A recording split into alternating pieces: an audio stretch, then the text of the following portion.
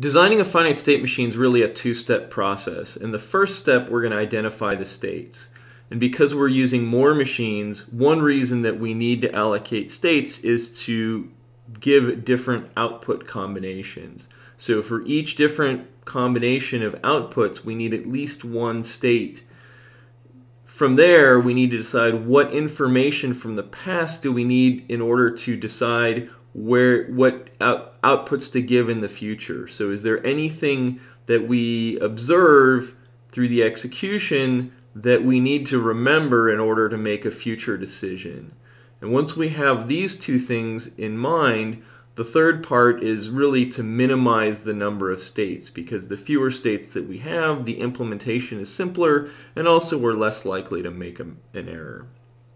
Once we have the states in place, we want to draw the edges, and to do this we're going to visit each state, and from each state we're going to account for every possible combination of inputs and figure out where we should go from that state for that combination of inputs.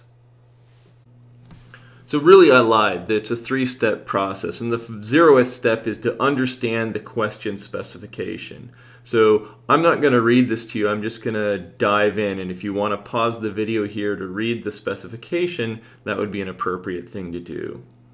So I look at this question and I notice that there's only two output combinations, that there's the valid burger and all the other combinations will be invalid burgers. And so I'm going to need at least two states.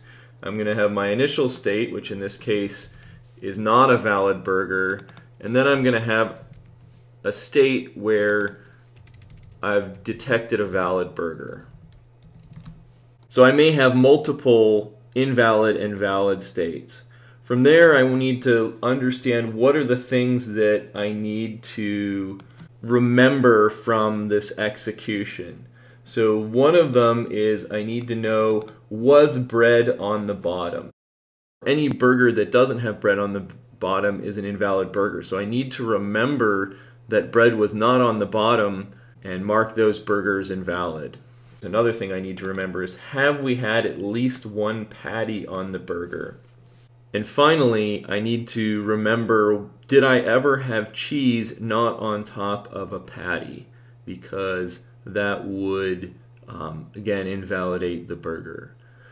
This second condition, the burger must have bread or lettuce on the top, it turns out that this is going to be the path to the accept state. The accept state is when we've completed a burger, and so this is basically going to be our key to getting to the accept state. So we're not going to need any additional states for that condition because we already have a state for this is a valid burger state. So let's take a look. So let's first consider the burger must have bread on the bottom.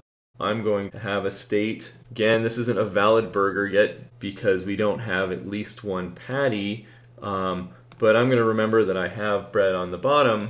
And you could think that I need states for all of the possible things that I could have on the bottom. But it turns out these are unnecessary duplication, because it turns out I'm going to treat having cheese on the bottom the exact same way that I'm going to treat having lettuce on the bottom. That both of them are going to prevent me from ever classifying this burger as a valid burger. And so rather than have all of these redundant states, I'm just going to have one single invalid burger state. So as soon as I detect that my burger is invalid, I'm going to go to that state. And once I'm at that state, since I can never get to a valid burger state, I'm going to remain there. So I'm going to go ahead and do these initial transitions just to get them out of the way. So I see that bread is A naught and B naught, so I can write A prime B prime, and then the complement of that is one of two things. I can say either it's the opposite of A prime B prime, or alternatively I can say A or B. So if either A or B is true, then clearly it's not A prime B prime. So if I get cheese, a patty, or lettuce as my first ingredient, I'm going to set this to be an invalid burger. Otherwise, if there's bread on the bottom, I know that that's a good thing. So the second thing I'm going to consider is that our burger must have at least one patty. So I need to know if our burger has had a patty yet. So let's go ahead and create a state where we get the patty. So if we're in the bread on the bottom state and we get a patty, which is A prime B, then we know we have a patty. And from the patty state, we know it's okay to have cheese, it's okay to have bread and lettuce. So we need the patty state to distinguish the situations where it's okay to put cheese on, but in addition to that, we also need to delineate whether this burger could be completed. That before we receive our first patty, we should never be able to get to the valid burger state. But we do need a state which is not yet a current valid burger, but that we've already had at least one patty. And so I'm going to call that the has patty state. So this turns out to be all of the states that we need. We have the invalid burger state. I have a pre-patty, not yet invalid burger state. I have a patty state, and then a post-patty, not yet invalid burger state, and then finally a valid burger state. So the remaining thing to do is go and visit all of my states and say what to do on each transition. So we already handled the start state, we handled the invalid burger state. All transitions go back to that state. So at the bread state, we said, okay, if we had a patty, we should go to the patty state. If we have cheese, well, we can't put cheese on top of bread or anything that's not a patty. So this is we're not having a patty. So if we put cheese on here, we'll go to the invalid state. So it's okay to have internal bread or lettuce in our sandwich. If I have another piece of bread or I have a piece of lettuce, I'll stay in the not yet invalid sandwich but no patty yet state. Once I get a patty, it's okay to have another patty. You can have patties on top of patties.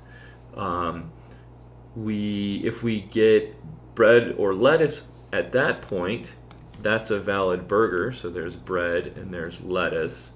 And if we get cheese, well, that's not yet a valid burger, but it's not an invalid burger. And since we already received a patty, we can go to the has patty state. From the has patty state, I should say this is not a valid burger. If we see bread or lettuce, we know we have a valid burger. If we see another patty, we go back to the patty state.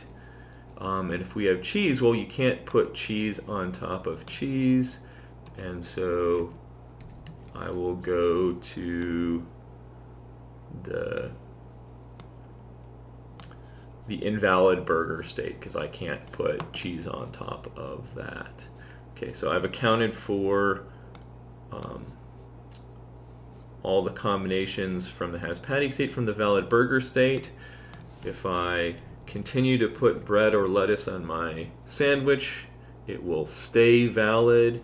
If I put another patty on, I will go back to the patty state, and again, I can't put cheese on top of bread or lettuce, and so I will go to the invalid burger state. And I think we're done. And so before I submit at this point, I go and I double check to make sure that each of my states has all of the edges accounted for. So A or B covers 3 of them. It covers everything but the A naught, B naught. From this state, 1 covers everything. From this state, I get 0, 0, and 1, 1, and then I have 1, 0, and 0, 1, so that's good. So you notice that in every case, I always put the literals in the same order. I always do A before B, and that way I can easily see, oh, A, B prime, and A prime B, I've covered all the cases. So from this state, I have A prime B, I have 0, 0, 1, 1, and 1, 0. From this state, I have 0, 0, and 1, 1. I have 0, 1, and I have 1, 0. And then from this state again, I have 0, 0, and 1, 1, 1, 0, and 0, 1. So it looks pretty good. So I'm ready to go ahead and grade this. And I do. And grade all my saved answers. And it says, yay, you did it right.